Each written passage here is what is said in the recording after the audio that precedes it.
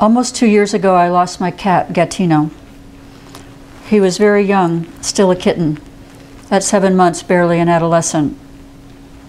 He's probably dead, but I don't know for sure. For 2 weeks after he disappeared, people claimed to have seen him. And I believe 2 of them because Gattino was blind in one eye, and both people told me that when they'd caught him in their headlights, only one eye shone back. One guy who said he saw my cat trying to scavenge from a garbage can said that he'd looked really thin, like the runt of the litter. The pathetic words struck my heart. But I heard something besides the words, something in the coarse, vibrant tone of the man's voice that immediately made another accurate emotional picture of the cat. Back arched, face afraid but excited, brimming and ready before he jumped and ran. Tail defiant, tensile and crooked. Afraid, but ready. Startled by a large male. That's how he would have been, even if he was weak with hunger. He had guts, this little cat. I spoke to my husband on the phone about taking Gattino home with us. I said I had fallen in love with the cat and that I was afraid that by exposing him to human love, I had awakened in him a love that was unnatural and perhaps too big for him. I was afraid that if I left him, he would suffer a loneliness that he never would have known had I not appeared in his yard. My husband said, "Oh no," but in a bemused tone. I would understand if he'd said it in a harsher tone. Many people would consider my feelings neurotic, a projection onto an animal of my own loneliness and fear. Many people would consider it almost offensive to lavish such love on an animal when I have, by some standards, failed to love my fellow beings. For example, orphaned children who have no home, not one of whom I have adopted.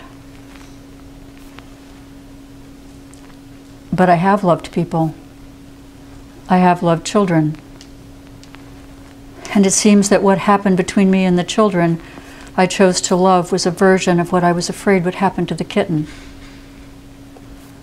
Human love is grossly flawed, and even when it isn't, people routinely misunderstand it, reject it, use it, manipulate it.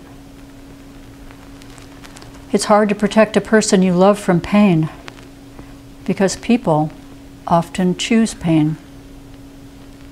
I am a person who often chooses pain.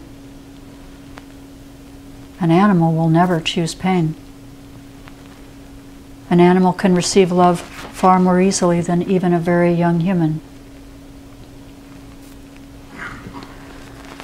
Caesar and his sister Natalia are now 22 and 18 respectively. When we met them in 2002, they were 6 and 10. We met him first. We met them through the Fresh Air Fund, an organization that brings poor urban children, nearly all of whom are Black or Hispanic, up by bus to stay with country families, nearly all of whom are white. The Fresh Air Fund is an organization with an aura of uplift and hope. But its project is a difficult one that frankly reeks of pain. In addition to Caesar, we also hosted another little boy, a 7-year-old named Ezekiel. Imagine that you are 6 or 7 years old and that you were taken to a huge city bus terminal, herded onto buses with dozens of other kids, all of you with big name tags hung around your neck, driven for 3 hours to a completely foreign place, and presented to total strangers with whom you are going to live for 2 weeks. Add that these total strangers, even if they are not rich, have materially more than you could ever dream of, that they are much bigger than you, and since you are staying at their house, you are supposed to obey them.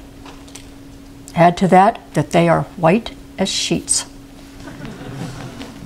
Realize that even very young Black children have often learned that white people are essentially the enemy. Wonder who in God's name thought this was a good idea. On the way back to New York on the train, Caesar asked me, "Do you like me?" I said, Caesar, I don't just like you, I love you. He looked at me levelly and said, why? I thought for a long moment. I don't know why yet, I said. Sometimes you don't know why you love people, you just do. But one day I'll know why, and I'll tell you.